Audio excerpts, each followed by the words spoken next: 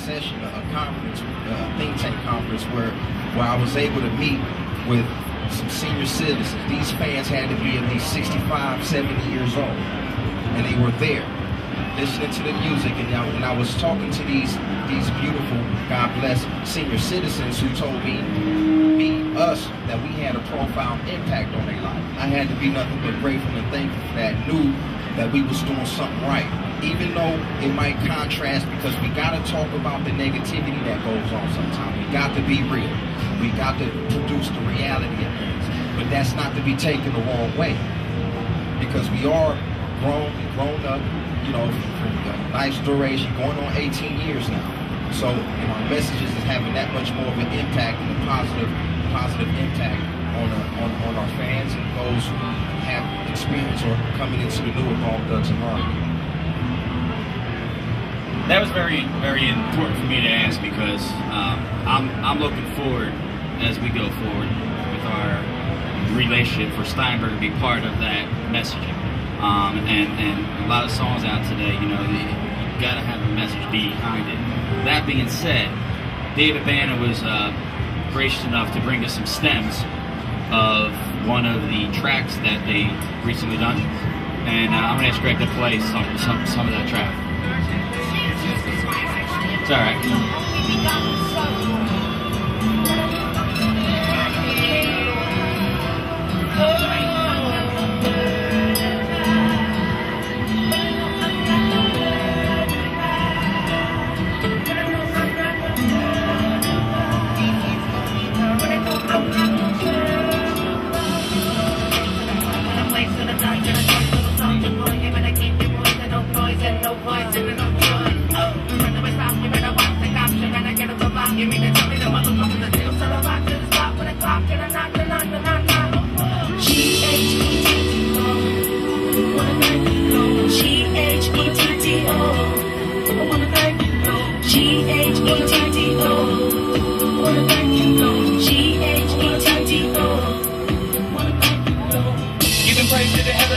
If it ain't about him, I don't wanna be bothered. This whole not life, we be hard to swallow. With your love and your blessings, we believe tomorrow.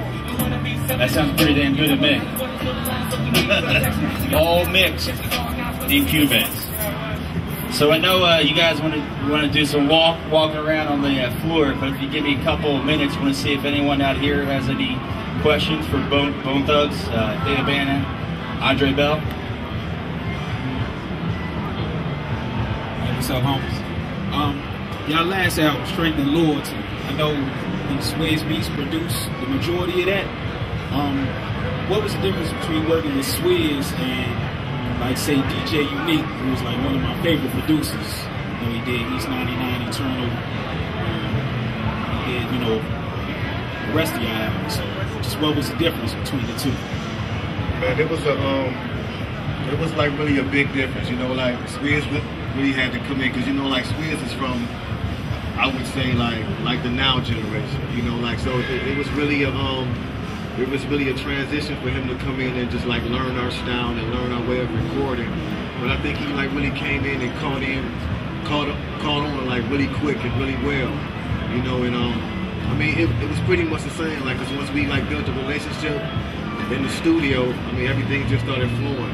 He studied our style a lot, and, you know, he just started coming with the music that he thought would fit us, and, you know, everything he came with was perfect. Anyone else?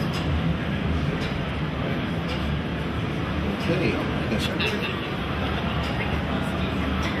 Well, I'd like to thank Bone Thugs Harmony, Fleshbone, Krayzie Bone, David Banta, Andre Bell. We're looking forward to bringing these guys more into the Steinberg family. Check them out March 30th. Their album drops, and much, much more to come. Thanks, guys.